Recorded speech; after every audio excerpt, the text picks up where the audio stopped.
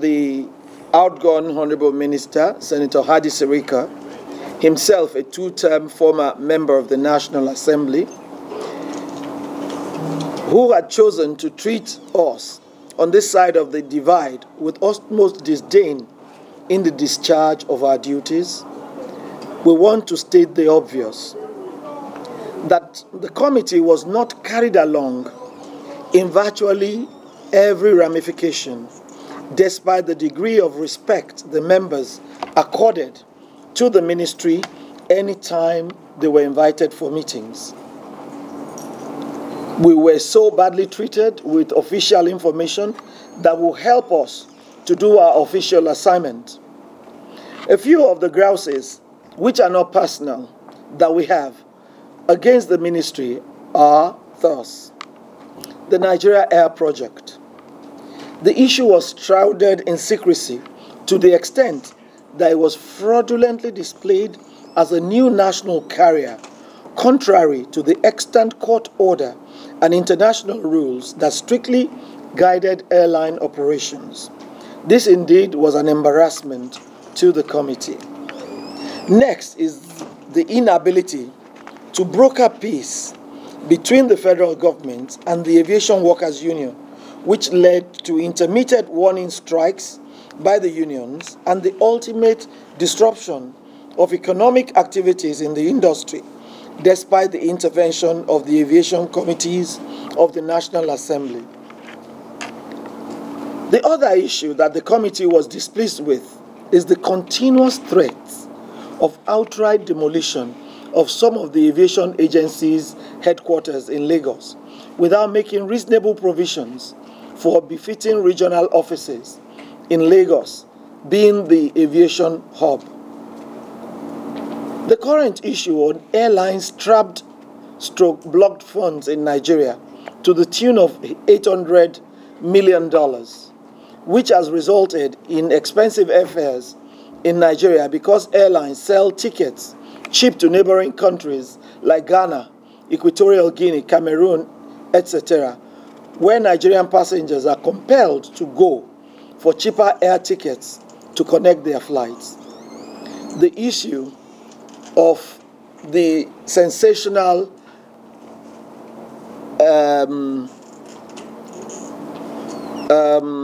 procurement of firefighting equipment, which was not to the knowledge of the committee. The non-transparent manner in which the Nigeria Air Project was awarded to Ethiopian Airlines at the detriment of Airlines Operators of Nigeria, AON, which has given way to surrendering our sovereign wealth to foreigners as claimed by the airline operators in Nigeria in one of their petitions to the committee. And of course, the horrid appointment of board members of the agencies at the tail end of the past administration. The list is endless.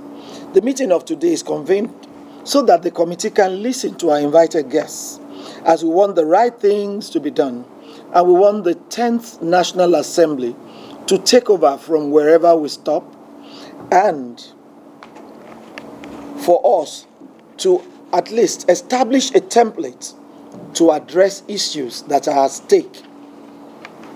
Why will you, for whatever reason, having an interim MD, be in a hurry to unveil a national carrier on the last day of your administration? Why?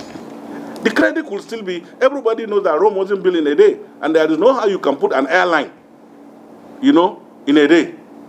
Why the hurry? What is the issue? The aircraft that came in and left was a legitimate charter flight. Any one of us here, if we have a destination wedding in Senegal, we can charter an aircraft. You don't need to have a license to do that. You just charter an aircraft. And the aircraft, you pay for it, it'll be brought here, take your passengers, and off you go. And that is what we did. But in this case, it was to unveil, you see, ever since 2018, all you'd ever seen about Nigeria aircraft were pictures, drawings, not the real aircraft. And we felt it was time to show what the real aircraft would look like, and also to let shareholders, you see, we have institutional investors. They're not in aviation, but they're putting their money in here for, say, 10, 15 years and to exit maybe at a premium. So they need to see what the actual aircraft will look like. So we brought it in here to show them what the aircraft would look like. Then the social media dimension came into it. You are aware there are petitions, like you rightly said, and we have a duty to present those issues before you. So I think it's for you to just respond. It's not a fluke. It's real. The Nigeria Air project is real. And we are doing that because most Nigerians know 85% of the flights are delayed. As at 2022, more than 85% are delayed. The second thing we also know is that these flights are delayed because of low capacity.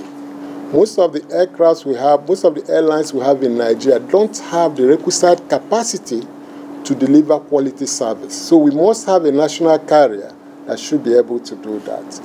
Again, having a national carrier will also help us even in the issue of trapped funds, because we are looking at domestic, regional, and international flights. And why we are having so much trapped funds is because people come here, give us service, they can't repatriate their dollars or their funds, but we are not reciprocating. So there is imbalance of trade. And the only way we can do that is if we have this national carrier. Again, the process of national carrier is defined in our laws. We couldn't have gone ahead without following the laws. And that's why it took time from 2021 when the process started, and we are still on it before the court process said we should stop negotiations until the vacation of the court case, and which we are obeying. However, the interim MD of the Nigerian Air is here. He will throw more light on that. Again, the issue of the unions. When I took over as Permanent Secretary of Aviation, I did call the unions to a meeting, and we discussed. They shouldn't have gone on that strike. It was improper, and they shouldn't. What were their issues? Demolition. Yes, there were certain buildings that were meant to be demolished. That's an executive decision, and we agreed. If these buildings are not okay, they have to go. And in going, the work of every employer is to provide an alternative accommodation for the workers.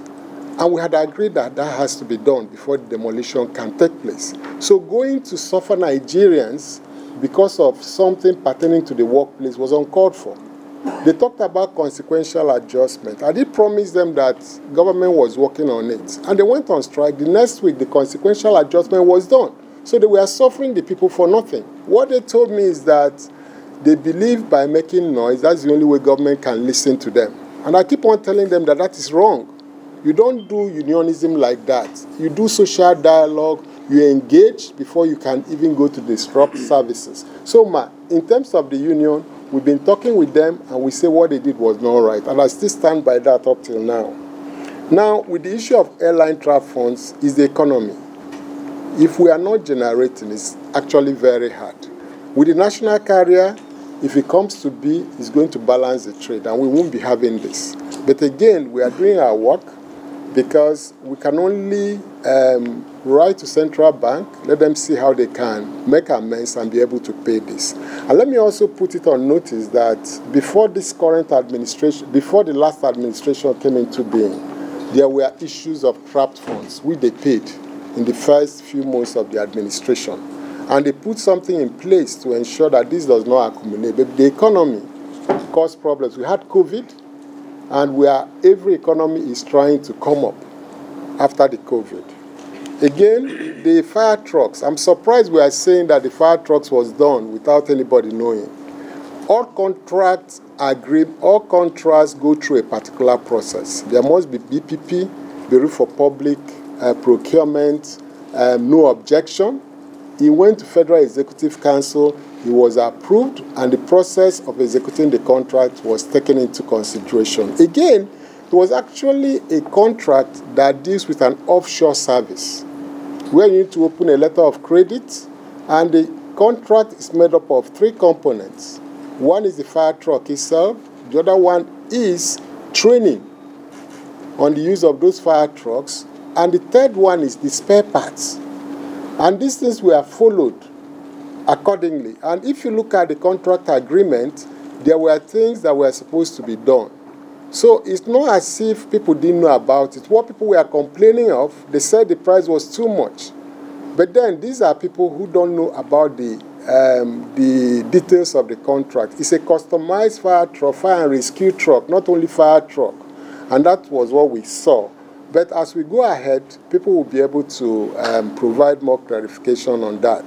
As regards board appointments, as a civil servant, what I have to say is the board appointments were approved by Mr. President. And for us, that's a directive, and we have to do that accordingly. Our concern is that up to yesterday, some of us are keen enough to listen to radios. We hear what Nigerians say, and the cumulative effect of what is being said is to say that the entire process of the Nigerian air cannot be said to have been rightly done. This is the position. We know. And this is the last part of our assignment. We cannot just afford to be working on the street while people continue to accuse us of even being complicit about what is happening in the aviation industry. Even this morning, as I woke up, I saw a write-up about Air Nigeria. And the question is, do we really need these controversies? We don't need. Do we really need Nigerian Air? Yes, we do.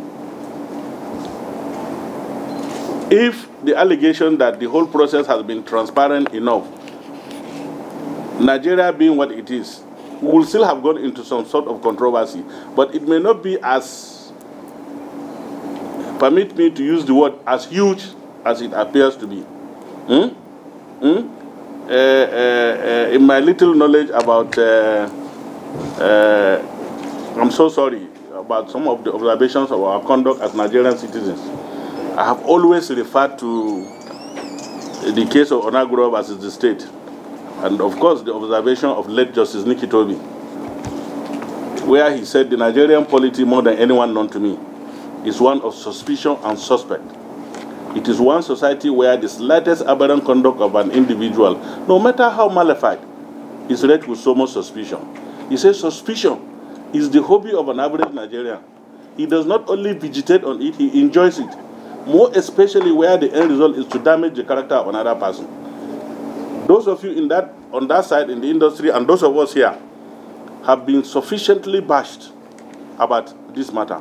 And we believe that if some caution, some care had been taken by you on that side and taking us along, some of the explanations that you will be doing, we will have been doing that on your behalf. Yeah.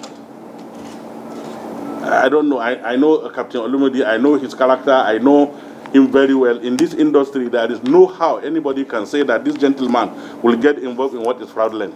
Not because he is here. But we all cannot claim not to know that there have been huge concerns about the process and the end result. And the issue is, this morning I was with Chairman when one of our colleagues came here and said that we said we have manufactured aircraft. But I know what is in the room. So we too don't feel comfortable. And that's why we said, okay, fine.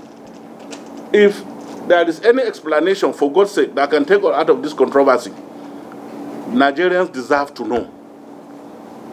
And rightly so. And that dictates the essence of this meeting.